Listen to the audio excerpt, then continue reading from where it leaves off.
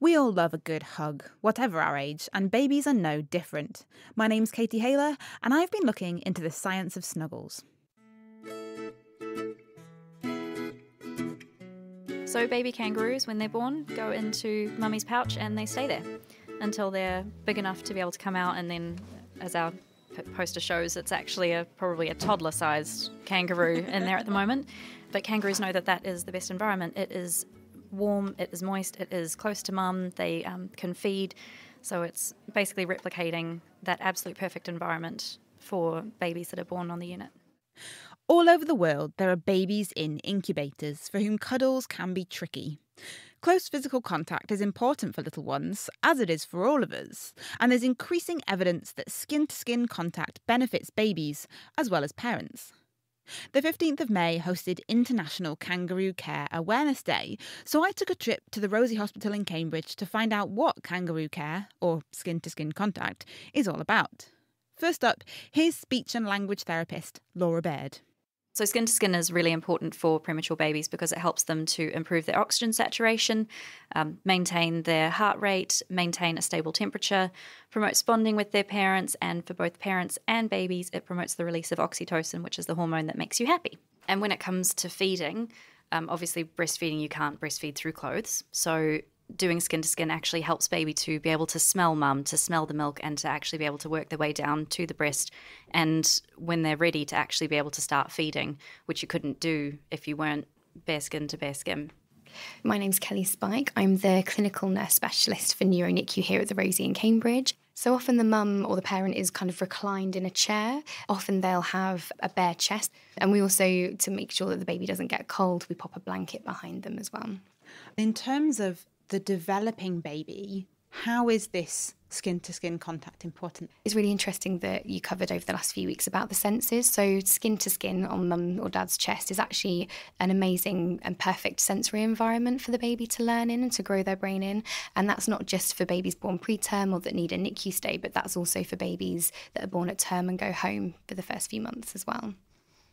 Newborn babies, whether premature or term babies, they've come from the uterus, they've been nice and curled up and really in a flexed position, and then they come out into the world and they're put onto their backs, which is actually a really difficult position for them to be in.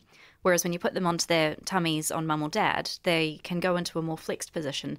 They feel more comfortable, they're not having to work against gravity. It helps them with all their body stability and just their state regulation as well. So to be able to be in that position enhances their brain development because they're not having to focus on where is my body, what else am I doing, this is really hard to move my arms and legs, there's something pulling me down. So they can get on with developing the way that they would otherwise do. Yeah, exactly. And then from a communication sense as well, they're right there with mum and dad. They can hear their voice, which they've heard the whole way through their development in the womb. So important for them to actually have that closeness, and even for them to be able to hear mum's heartbeat, because that's what's been there as well for them. So there's so much that happens before they're born, and then immediately as they come out, they're not ready for that massive change in the environment. So it's a nice way to just help to maintain what they're used to and transition them out into the big wide world. What kinds of challenges are presented when you're trying to facilitate this skin-to-skin contact in a neonatal unit where the babies are premature?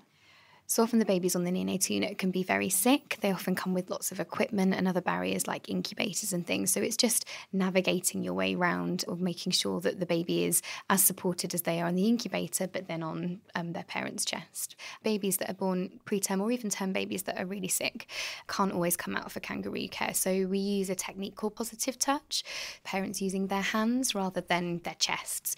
So again, it encourages parents to be at the cot side and watching and getting to know their baby, but it also again has the same responses in both baby and parent, which is that release of oxytocin and reduction in cortisol.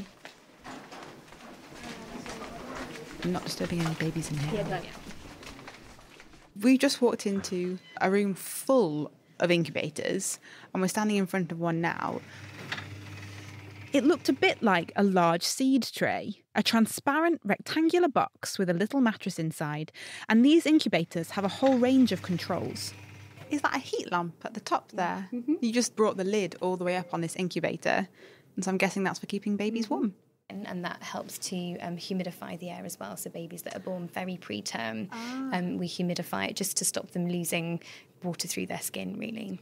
And then these holes on the side. So these are the porthole doors, so they just push open and push close, and then parents or members of staff, if we're doing cares, we'll pop our hands through and touch babies and interact with them as we need to.